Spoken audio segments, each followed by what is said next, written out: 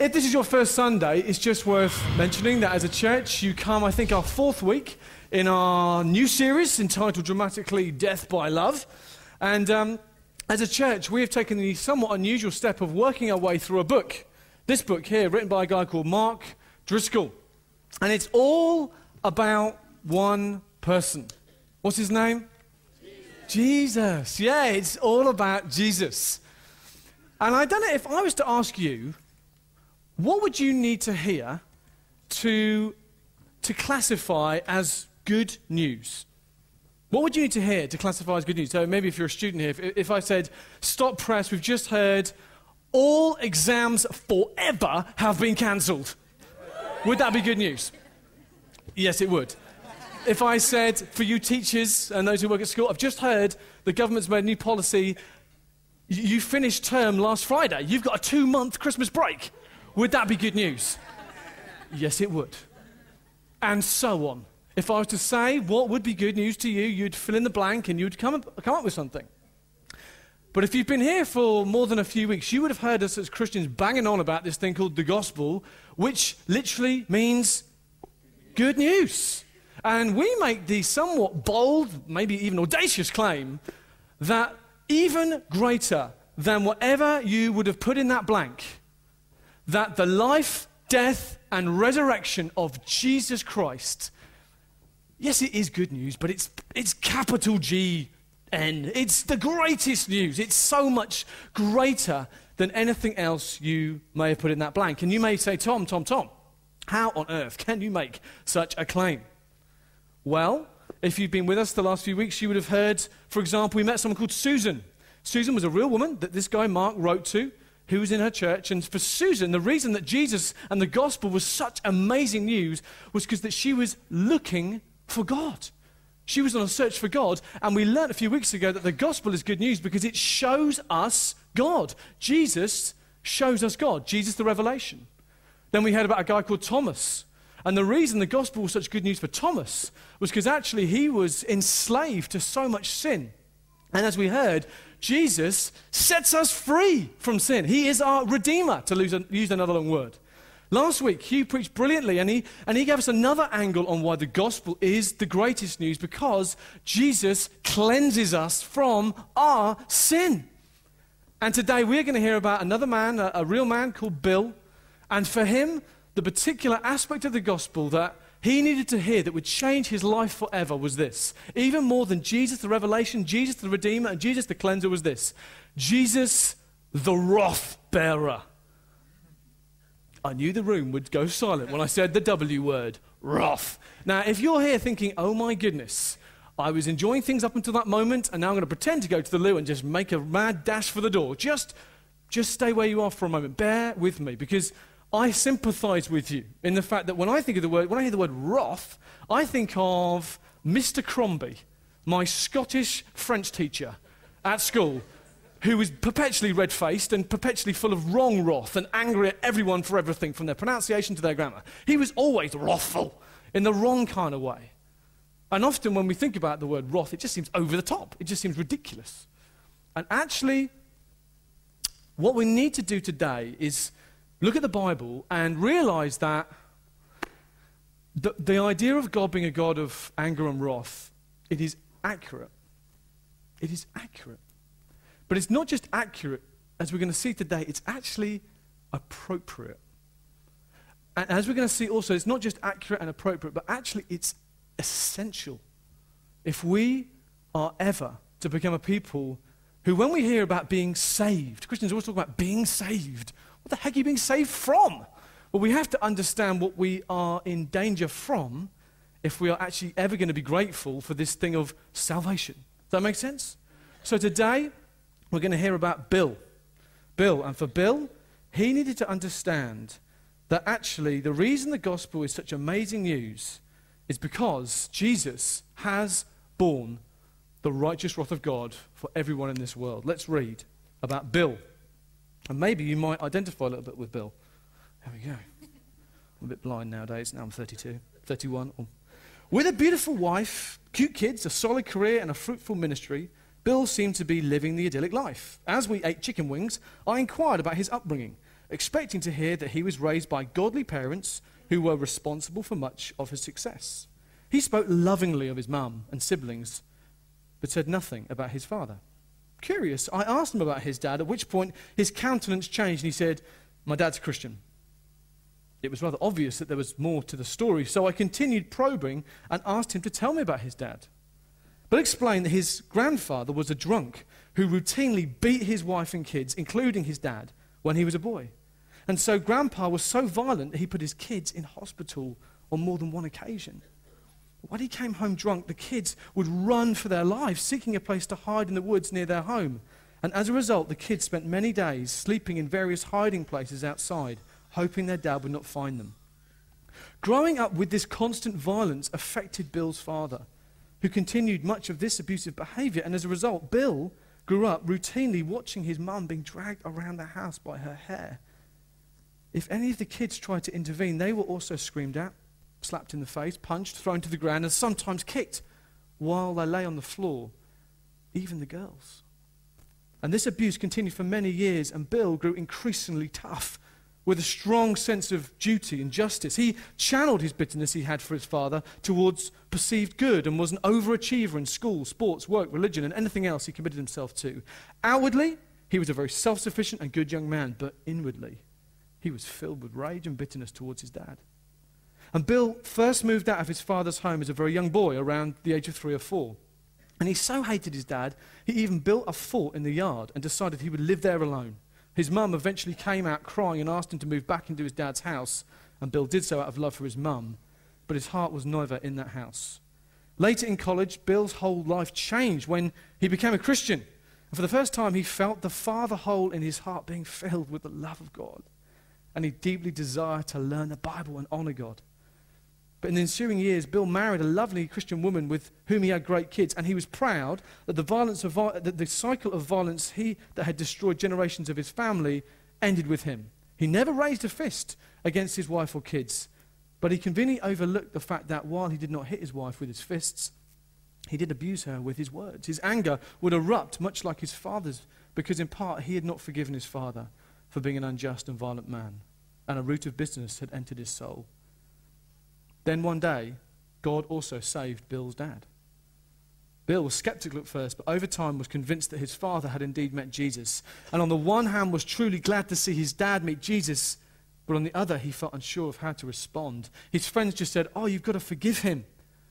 But this seemed an answer that was trite. As a father himself, he would sometimes try and imagine what his dad had done in his family, and to be honest with you, it was terrible, and he couldn't imagine doing this. And so to make matters worse, Bill had seen the effects of his father's sin on the entire family. To Bill, simply erasing the past as if nothing had ever happened and moving on because his dad got saved seemed to ignore, listen to the word, the injustice. His feelings on the matter were quite right, despite the sin of bitterness that he had allowed in his heart. And this letter is written to him. Let's pray. Lord Jesus, thank you, Lord Jesus, that you have an answer. Thank you, Lord Jesus, that you have an answer and you're here today to come and to bring your grace upon us. Lord, we love you. We welcome you. And we thank you, you are here now to help us in our weakness. You are the answer this world is looking for. We love you and we welcome you. In Jesus' wonderful name, amen. There's two main things that you need to know about God. The Bible, that's probably a slight oversimplification, but for the sake of today, there's two main things. God is a God of righteous wrath. But he's also a God of bizarre love. A God of righteous wrath and a God of bizarre love. And I use those words deliberately because often we actually kind of think of them the other way around. We think of his wrath as being somewhat bizarre and a bit over the top. I'm not that bad. And we think of his love for us as kind of appropriate. We're pretty lovable. We've done a lot of good things, and it's kind of right. It's kind of righteous. But what I want to do in the next few moments is show that we genuinely have those the wrong way around. And if you were to take all the verses in the Bible about God being a God of love, and you were to stack them up into a big mountain, and then you were to take all the verses in the Bible about being a God of anger and wrath, or words akin to that, and you were to stack those up, the amazing thing is this, is that those mountains are both equal or thereabouts in size. But often we unconsciously only kind of focus on one mountain. You know, the verses that we all remember are John 3:16, for God so loved the world. And we're into the love mountain. And we kind of, there's that there, but the love. And that is totally an aspect of God, and we are going to get there. But as I've said, if we are going to be honest to this book, the Bible, we have to understand that there is another mountain of verses in the Bible that is equally true, that actually equally will lead us into a place of worship if we allow them by the power of the Holy Spirit to do their work in us. So first of all then, God is a God of righteous wrath, and we need to unpack this a little bit. You see, Bill, as we've heard, felt real anger at his dad, didn't he? He felt great anger because of the things his dad had done. And his dad, put it bluntly, had failed him. There's an incident we read about where Bill comes home and he's got straight A's. And he's like, "Dad, look." And his dad just goes, "Fluke. You'll end up in prison. You'll end up needing me to bail you out at some point." And he cuts him down. And so physically and emotionally, Bill's father had profoundly failed his son and his family. Not in a subtle way, in a really major league way. And so this is the million-dollar question. The anger that Bill felt that he communicated to Mark, was it appropriate? Because often, particularly in this country, if you ever feel anger for something and you're a Christian, you kind of think that's automatically wrong. Or you automatically think, well, that's a wrong thing to feel. But what we have to understand is this. The Bible tells us, actually, God is a God who over certain things, most specifically sin, he is a God who is very angry. And so actually, Bill's feelings towards his father were actually appropriate. They were in some way mirroring the feelings of of God the Father when he looked upon Bill's earthly father. So what does God feel? Well, first of all, we read in the Bible, if you've got a Bible with you, turn to Genesis 6. We're only 6 chapters into the Bible. And the first thing we have to understand about God's feeling towards sin is that when God sees sin, he feels grief. Look here, verse 5 of chapter 6.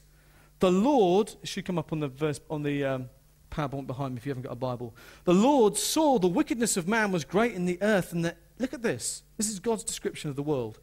Every intention of the hearts of the thoughts of his heart was only evil continually. And the Lord was sorry he had made man on the earth, and it grieved him. It grieved him to his heart. You know, the Bible is really not flattering. Just, to state the obvious. We're a few chapters in, and this is like the beginning of this profoundly blunt assessment of earth. That it grieves him. You see, the Bible uses incredible language. It's language a bit like, God says, my relationship to people is like a husband to a wife. You see it throughout these scriptures. You see, it's like God is married to the people that he's created. And so when we sin, the Bible tells us it's not just like it's a kind of a bit of a hiccup. It tells us, it uses shocking language. It says that basically we have committed spiritual adultery. When we sin, when God looked down here, when he looks down this earth now and sees the sin that Bill's father committed, the sins that Bill committed, and to be honest with you, the sins that we've committed, it grieves him. It grieves him. It's like a husband coming home early from work, coming in to find his wife in bed with another man. It grieves him. Because we are designed, people were designed to be completely sold out only for our true husband, which is God. And then for when we allow our hearts to go and make other things gods, even if we don't call them that, in God's eyes, first of all, it's a grief. It's like the air is taken from his lungs. What are you doing? The Bible in the Old Testament, it uses the word whore 48 times. I mean, it's shocking. Another way of putting it is like, the Bible says it's like the relationship God has with us is like a father to his son, to his daughters. And so when we sin, it's almost like we're saying, Father, I don't want you as my father anymore. It's like coming home as a father, and rather than Daisy Lily running into my arms, it's like them saying, sorry, Dad, we're actually going to make this man our father now. Grief. I know it's shocking, but we have to allow the scripture to inform us. We have to feel what it tells us. It tells us that God is grieved when he sees the sins of this world. Yes, obvious sins, like Bill's dad beating his family, but when it's subtle sin. It's making a good thing an ultimate thing. When your work slips from being a good thing to being the thing in your life, and it's actually your God. When the pursuit of a partner goes from being a good thing to being the ultimate thing, and becomes your God. It's a sin that offends God, who only has to be the one who rules our hearts. And when we allow anything, subtle sin, obvious sin, to become the king on our hearts, it's idolatry, and it causes God profound, cosmic grief. Grief, we're just sitting here with it, we don't even understand this. He causes great grief to God, but not just grief. It causes anger. It causes anger. See, just as Bill felt more than just grief towards what his father done, he felt anger.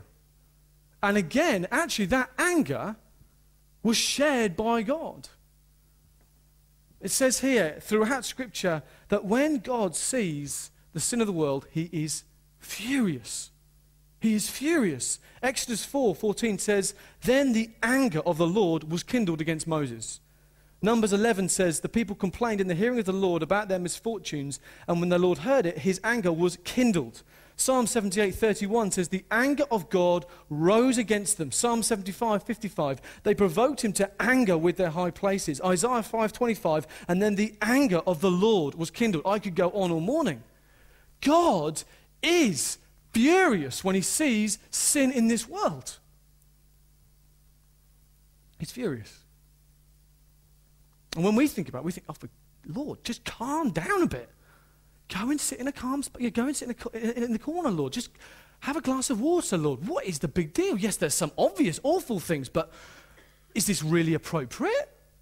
The trouble is that when we think of anger, our experience of anger is a very real mixture of getting angry sometimes over the right things, but probably more often than not over really the wrong things. You know, your football team get relegated. The wrath, erupts in our hearts. Sunday night, tonight, the X Factor person you love, the public don't vote for them and they go out prematurely. Anger. You know, you're walking around your bed first thing in the morning and bosh, you stub your toe. What's the feeling? Anger. It's not just, oh, that was painful. It's anger. We feel anger over insanely ridiculous things, over things. Occasionally we get angry over sin, the right things, but often it's not. We get angry when someone around us gets praised and we don't. We get angry when someone around us gets promoted and we get overlooked. We get angry, actually, so often not because of the right things, but because of the wrong things. And so when we think of God getting angry, we see his anger kind of like how we see ours, and we think it's just ridiculous. But the Bible says, no, God's anger is pure. It is totally pure. Numbers 14 says, "The Lord is slow to anger. He's abounding in steadfast love." God often relents from his anger. And his anger is always over the right things. But it says this, it says also, "But he will by no means clear the guilty." God can't just overlook sin. Can you imagine the scandal of a judge? And Hitler comes before him. And he just says, "Right, okay, yeah. Well, I tell you what, on your way now. Go on your way." We'll just ignore it. Fury in our hearts toward the injustice, if that were to happen. God is perfect in his anger. He can't just clear the guilty of this world. It would mean he would have to stop being God. It would actually mean he would have to sin. And he can't sin because he's perfect. And we might say, well, Tom, but all those verses you read, I noticed, were from the Old Testament. We all know that God had a bad mood in the Old Testament, but when Jesus came on, he was great. He was into recycling. He was, he had long hair. He was like, "Yo, dudes." He was like, Brad off Neighbours. He was just kind of a nice, cool guy, wasn't he? He talked about love all the time. Yeah? Not quite. Not quite. We often have our anger filters on, and we have our love glasses on. We conveniently forget the fact that in Mark 3, Jesus, when confronted with hardness of heart, it says, as he looked at them with anger, grieved at their hardness of heart. We conveniently can't forget the fact that Jesus storms into the temple after seeing the fact that they are corrupting a sacred place, and he turns the tables over. We conveniently forget the fact that when Jesus is talking to the leaders of the time, the Pharisees, and they are unbelievably self-righteous, unbelievably proud, he calls them sons of the devil. That's God on earth. That's Jesus, meek and mild, high-fiving dude, recycler. No, Jesus got angry at sin because before he came to earth as God, he was angry at sin. And when he came to earth, he was still angry at sin. He was still angry at sin. I mean, in Acts chapter 4, I think, or beginning of Acts, there's an instant that it would be funny if it wasn't so horrendous. The church is just like booming. And they have a love offering. But like next week, building offering. And there's a couple called Ananias and Sapphira, and they sell some land, and they kind of give a bit, and they lie, and they pretend they give them more, and it grieves the Holy Spirit. And they get confronted about it, and they lie. And in a moment, God just stops their life. They die. The anger of the Lord towards their sin is demonstrated in beep boop, session terminated. Your life stops. I mean, it's shocking. This is God. God is very, very angry at the sin of this world. And you might be saying, Tom, look, why are you telling me this, Tom? This is somewhat uncomfortable. The problem is, you might even be saying, Tom, are you trying to scare me? And I'd say, yes, I most certainly am. The Bible says the fear of the Lord is the beginning of wisdom. It doesn't say the friendship of the Lord, the high-fiving of the Lord, our buddy. No, it says the fear of the Lord. That's the place you start. It's the beginning of wisdom. The place you actually start is thinking God is not some, he's not a domestic cat. You can go, meow. He is the Lion of Judah, the Bible says. You don't stroke a lion, okay? You might stroke a little kitten. He is different. He is holy.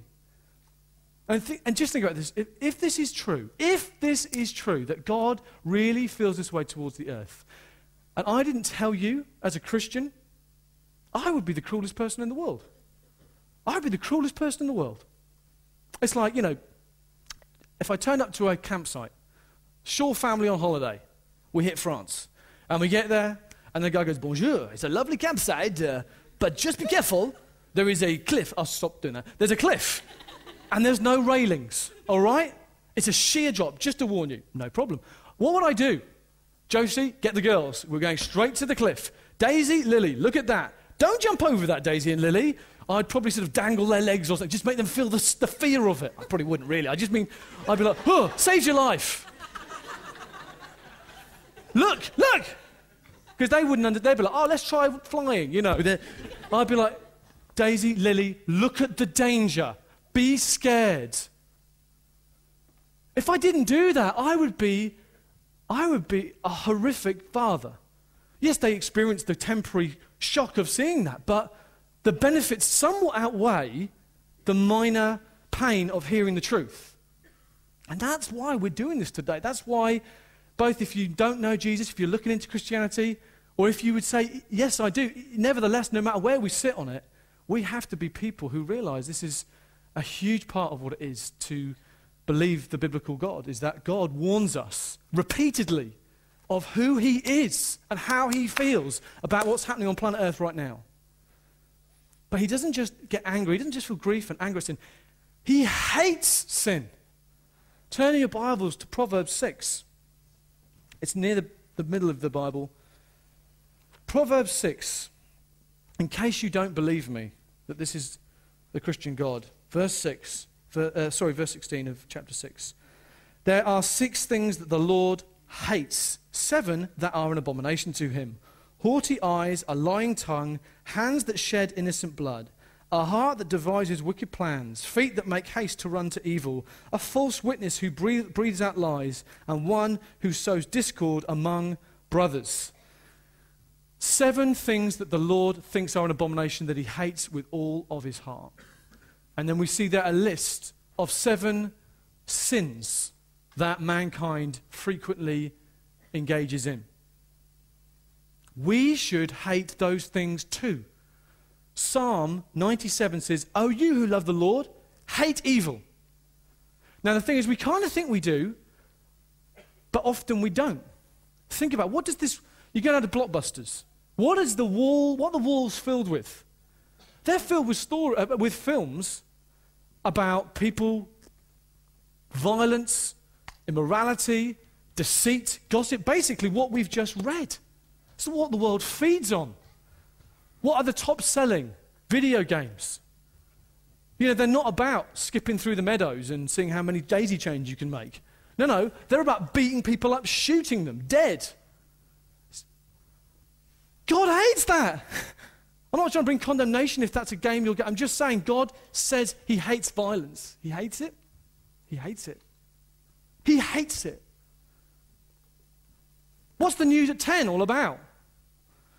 It's about countries falling apart, about dictators who are running to do evil. It's about division amongst the government. It's everything we've just read. God looks at it and goes, I feel sick. I hate this. We sit there and go, we feed on it. The world feeds on it. We do. And I'm not saying don't watch the news at 10. Don't just hear me. I watch it. But I'm saying that there is something fundamentally different about the holy God of the universe and the world in which we live. God hates sin. And I want to say this, and this is going to be controversial. He hates the sinner as well. He hates the sinner as well. Now, we often go, wait a minute, I thought you said God loves us. He does love you, but he also hates you when you sin. And anyone here who has a loved one, you know that you can be capable of great love and great hate in the same moment. I adore Josie very much. She looks embarrassed. But there are times when I hate her. And there's, I think occasionally when she might feel somewhat similar towards me. Probably not, but you know. Come on, let's not be stupid about this. You know, the trouble, you know, we quote that verse, you know, wait a minute, isn't there a verse in the Bible somewhere? It says God hates the sin, but he loves the sinner. Nope, it's not actually in the Bible. It's not actually in the Bible. Because the problem is, when we think of that, we think of there's me, the sinner, and then there's sin here. And the two are like that. And the trouble is, the Bible tells us that sin comes from here. It comes from in a man. It comes from out the heart. Do we act? So the problem is, if God hates sin, it's kind of, oh, it's in me. Oh dear. You know, we don't say about people who repeatedly beat up grannies, we don't say, oh, I love granny bashers. I love them. I just hate their sin. No, if you know someone, you go, you are a bully and you deserve a big decking. You hate them. You do, if you're honest. And God hates them, and he loves them, but he hates them as well. And we always focus on the lot, and he hates them. He hates what they do. He hates sin. He hates sin, and we have to feel this. I know this may be a shade uncomfortable. We have to feel this. This is the God of the Bible. God is grieved at sin. He's not just angry at sin. He doesn't just hate sin and sinners. He actually does pour out his wrath on those who sin. We see, turning your Bibles to Romans chapter 1. Notice this is the New Testament. Okay, this isn't the Old, this is the New. It says this right near the beginning of probably one of the greatest letters in the whole of the Bible. Verse 18 of chapter 1. Let's begin on a positive note, Paul. What have you got to say about the world? For the wrath of God is revealed from heaven against all ungodliness and unrighteousness of men who by their unrighteousness suppress the truth. He's just said in the previous verses, I love this, he says, for I am not ashamed of the gospel. And that's an interesting thing to say. Why would you be ashamed of it? Well, when you understand the true gospel, it is possible to feel shame when you understand that God actually says, I'm furious at the world. You can feel embarrassed about saying that. And Paul says, I'm not ashamed of the gospel.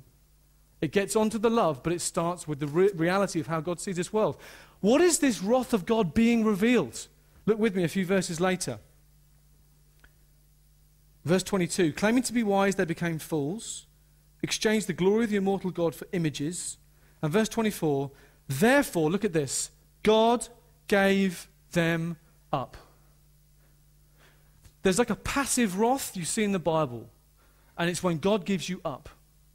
Like a father who has pleaded repeatedly with a teenage son who is hell-bent on living a life of massive self-destruction. And for endless amounts of time, the father and the mother have said, please don't do that. You don't know what you're doing. You're playing with fire. You're going to end up killing yourself. You're going to end up on a road to self-destruction. And the images of like, eventually, there comes a point where they just go, well, just do it then. If you so want to do that, you see what it brings upon you. You see what you think is going to give you so much joy and so much satisfaction, you're going to bring like a wrath upon yourself. God doesn't even have to get involved actively. It's just as you do sin, it brings a wrath upon ourselves. It says this in Romans 6:23. It's fascinating. It says, for the wages of sin is death. Now, it's primarily talking there, I believe, about the fact that literally we die physically because we sin.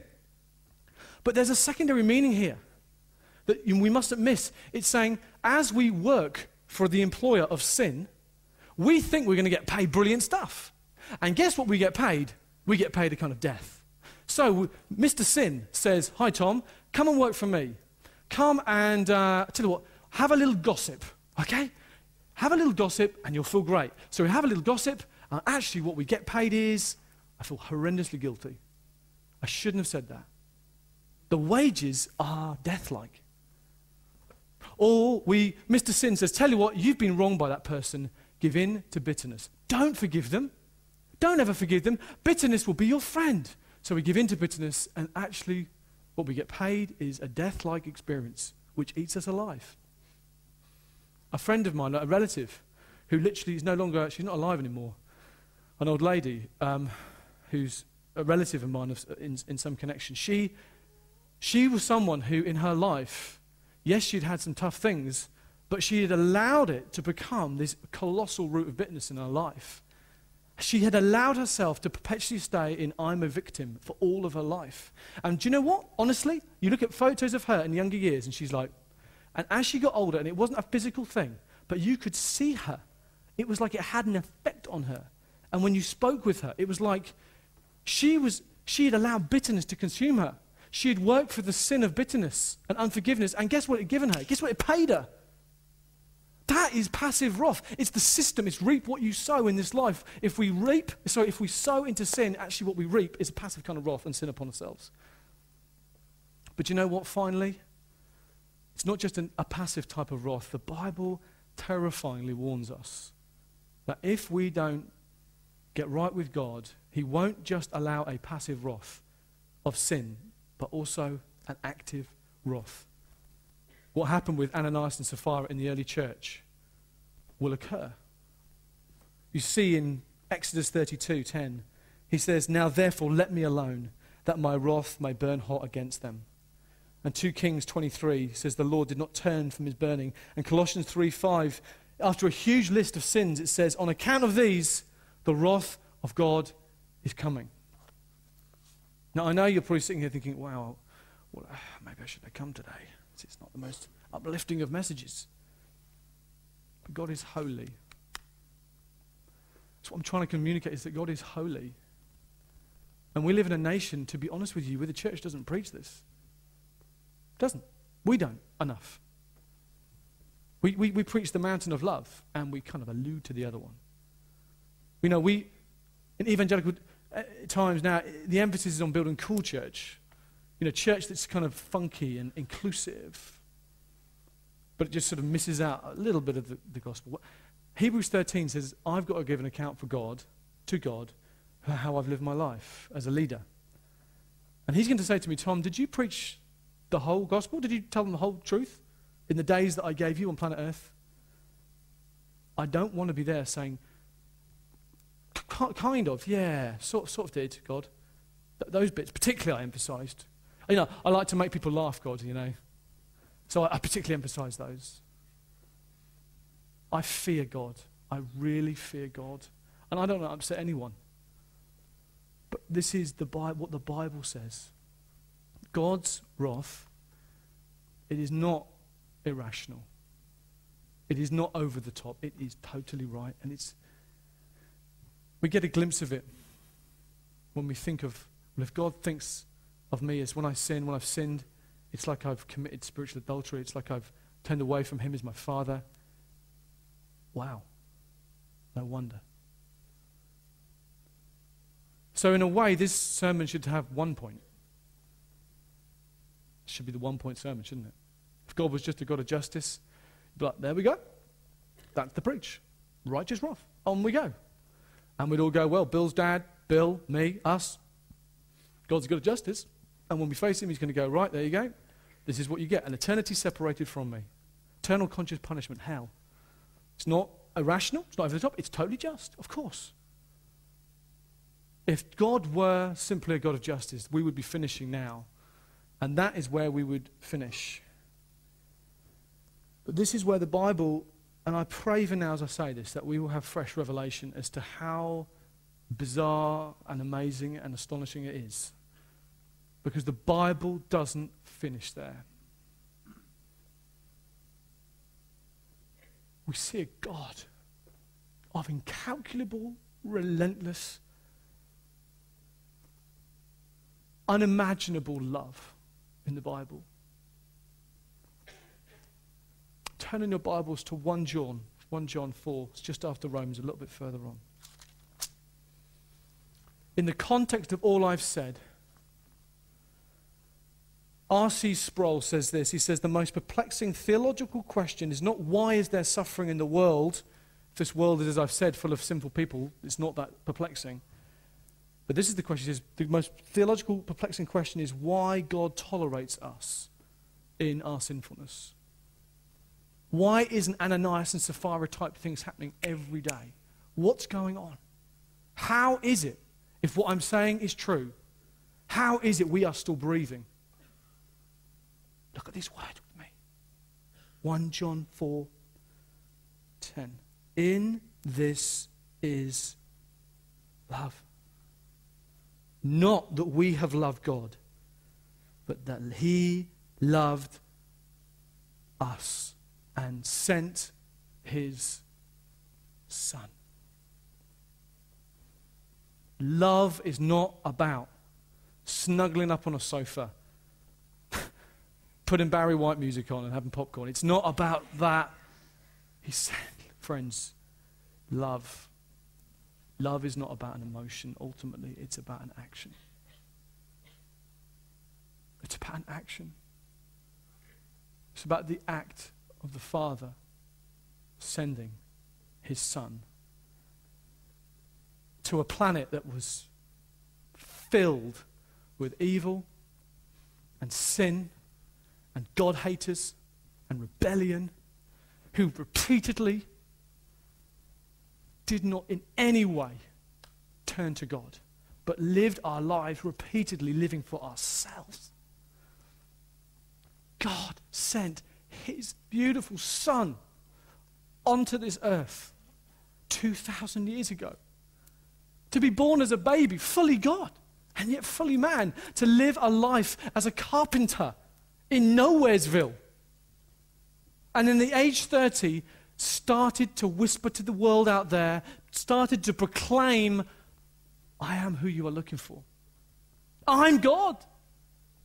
And started to just do miracles of every kind, from weddings to those who were bleeding uncontrollably. He started pouring out his life for this wicked, rebellious earth. The light of the world had come.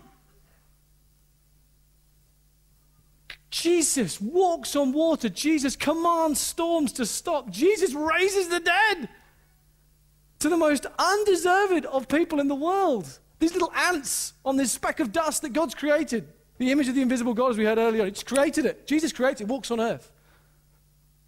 He walks on earth. Spotless. Morally perfect. He walks amongst us to show us who God is. God sent his Son. My God, let those words affect us. Me and Josie are now just starting to think about sending Daisy to primary school. And as soon as you start thinking, you think, well, make sure she needs to go somewhere really good. Yeah, somewhere as nice as possible. God didn't think that. He looked at planet Earth, he was like, whoa, that's not a good place. But I love them. I love them, Jesus. There you go. The Father sent his Son to this earth to save us, to show us God in a world full of confused people, to demonstrate who God is. And yet there's one little still piece of the jigsaw missing. Still one little issue of the entire sin of the world. There's still the issue of what does God do? He may show us who God is. He may demonstrate phenomenal love. He may heal people temporarily for their sicknesses, but this is the issue. The wrath of God is still coming. Rightly. What can we do? And this is where the second half of the verse is just the greatest news we could ever hear. He sent his Son to show us God, yes, but to be the propitiation for our sins. A long, strange word with one awesome meaning. That when Jesus Christ died, that he repeatedly predicted, when he died, it was no normal death. The Bible tells us, and this is just where it's so impossible to comprehend. The Bible tells us that all of Tom Shaw's sin, past, present, and even yet to come, was somehow placed upon Jesus. The perfect one, the spotless one, God himself on earth, fully God, fully man, that when Jesus died, he didn't just die a death, but that at that moment, the entire weight of the sin of the world, past, present, and yet to come, was lifted and placed on Jesus.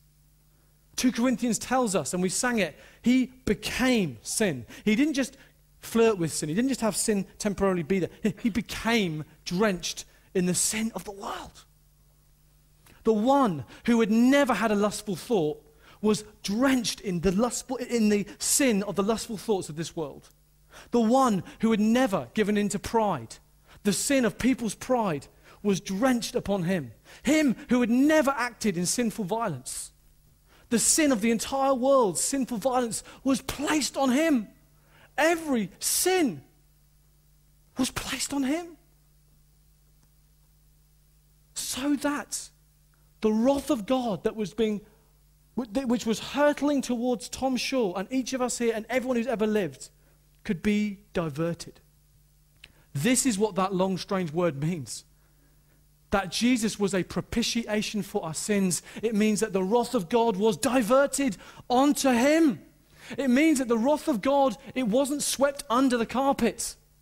It wasn't sidelined and pretended to be an embarrassing thing. It was satisfied in Jesus. The rightful wrath of God for all the injustice that has ever occurred in this world was poured upon him. So that when Bill, thinking of all the injustice that his father had committed against him, the gospel tells him, you don't have to pretend it's been swept under the carpet. You don't have to pretend that you should just get over it. It has been satisfied. Bill's father's sins, past, present, and future, have been placed on Jesus, and he had activated forgiveness and therefore seen the wrath of God diverted away from him. That this great gospel is the answer for any of us. You may be here today and you may think of all the things in my life I've done. Can this really be true? Can this really be true? Yes. And you may be sitting here thinking, I don't feel like I've done that many bad things. Well, pride is the worst sin, the Bible tells us. So that needs to be placed on Jesus as well. And the Bible tells us that we can, by grace, we can receive Jesus' righteousness as he has been clothed in our sin. It's absolutely scandalous. Spurgeon, a great preacher, said this. He says, how does Christ deliver us from the coming wrath? He does it by putting himself into our place. It's like he looks at the coming wrath coming down at Nicky Duffy. He sees it coming and he goes, no, Father, clothe me in her sin.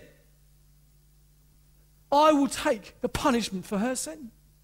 And he sees John de Roebuck, and he sees all the sin of his life, even the sins yet to come. And it's like Jesus, he sees all the sin, the wrath of God coming towards it, and his love for John says, no, Father, me, I know I've never sinned. I know I don't deserve it. Let me take the punishment. Let me take the righteous wrath of God for all his sin. And so it goes on. Jesus, our substitute. Oh, great substitute. Spurgeon goes on, he says, oh, this blessed plan of salvation by substitution, that Christ would take a poor, guilty sinner and set him up there in the place of acceptance and joy at the right hand of God, and that in order to be able to do so, Christ would say, here comes the great flood of almighty wrath. I will stand where it is coming and let it flow right over me. And you know that at the cross it did overflow him, until he sweat, as it were, great drops of blood. And then until he cried, my God, why have you forsaken me? And then when he cried, it is finished, he bowed his head and gave up his spirit. He bore so that you might never bear his Father's righteous wrath. Jesus Christ was drenched in the wrath of God because of his phenomenal action demonstrating love for every single person who has been born, who is alive right now, and will be born. And if you're sitting here today and you might be a Christian, you might think, but Tom, at times I struggle from condemnation. At times I feel like God's wrathful at me. It's a lie. His wrath is not being poured out on you in that way. He does lovingly discipline us at times, but it's not the same. If you imagine at the cross, it was like a huge sponge full of God's righteous wrath. It was squeezed and drenched Jesus. And now, every last drop has gone. And now when he stands over you, there's nothing left to be poured over you. Sure, he'll lovingly at times show us things that we need to see, but his wrath has been satisfied. And so we can approach the throne of grace by grace, knowing that now no longer anything separates us. God hasn't swept it under the carpet. Justice has been done, so that you today, brothers and sisters, can approach him in a moment as we break bread now with reverence and deep, profound gratitude. And if you don't know Jesus here today, this is your day that you can say, I get that. I get it. I get it. If God is holy and I'm not, I'm in trouble and I need a Savior. And Jesus is my only Savior. And today I want to say, please, please, please, I implore you, be reconciled to God. Come today. Come and respond to what you've heard. Don't leave it another day. Don't leave it another moment. Do it today. Come and talk to me. Come and talk to Hugh. Let's bow our heads, shall we? Let's love Jesus for what he's done. Lord, we honor you. Maybe if the band could just come up and be ready to play gently. Lord, we honor you. We honor you, Jesus, the great perfect one, the perfect one. Lord, we don't lightly, Lord Jesus, talk about our salvation. We don't, Lord Jesus, we don't believe it was a cheap thing. We believe it was priceless. Lord, we say today, we, with all reverence, we thank you with all of our hearts for what you've done. And we say, Jesus, today, even as we break bread now, let it mean in our hearts all that you would want it to mean. I pray for those today, Lord, who have suffered wrong condemnation and allowed maybe even Satan's lies just to bring them down. Lord, today, break them into a new liberty of knowing your wrath has been dealt with. I pray today for all your sons today, your daughters here today, who know you, who have been forgiven and reconciled with you. I pray today for new depths of awareness of our sonship and our daughtership.